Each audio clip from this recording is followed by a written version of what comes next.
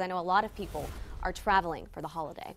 Hey, 30 is kind of a magic number tonight, Mandy. I was just doing some checking because I looked at the temperatures and I thought these just haven't moved a whole lot. They haven't. Only a 3-degree change in the past 30 hours. We've been stuck in the mid 30s here, and that's going to be the case on into this evening, but we will settle on down overnight. We're going to fall back into the lower 20s by tomorrow morning. So freezing conditions back up as the night goes on.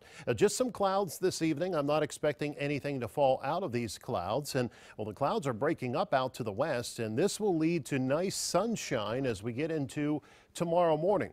But the sunshine won't last all that long. I'm looking for the clouds to move back in as the next system approaches. It's about 1,000 miles to our west, but this system's going to bring the chance of rain showers and even a little snow trying to mix in on into tomorrow night. So let's get into your Christmas weekend forecast.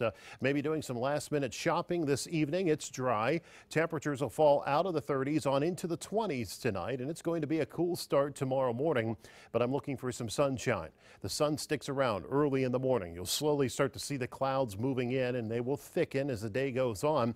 The temperatures building into the mid to upper 30s by midday and approaching 40 degrees into tomorrow afternoon.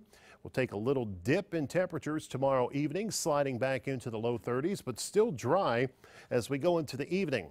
Later in the evening, toward 10 and 11 o'clock, that's when the risk of showers develop. And as these rain showers develop, they may produce some snow showers at first, those big old wet flakes before changing back to just plain old rain showers tomorrow night as temperatures keep climbing on into your Saturday morning.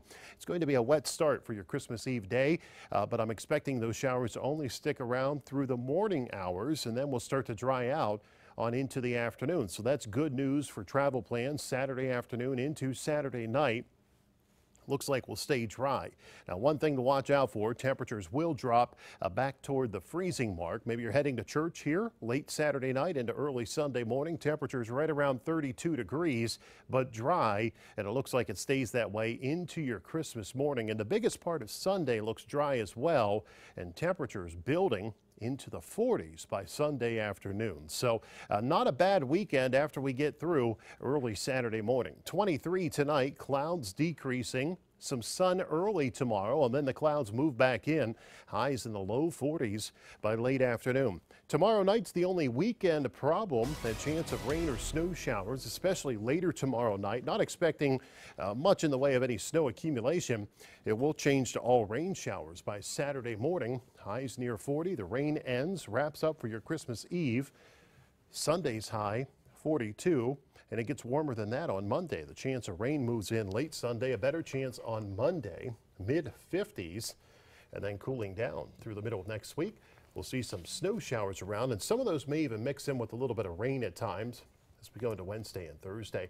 Looks like our New Year's weekend may be a little colder than our Christmas weekend. And so as I'm looking at the Christmas forecast, I'm thinking it won't be so bad if you get your kids a bike or a trampoline or something that they can do outside. That's and right. They want to play. Go out and test drive it, right? Yeah, that's right. Thanks.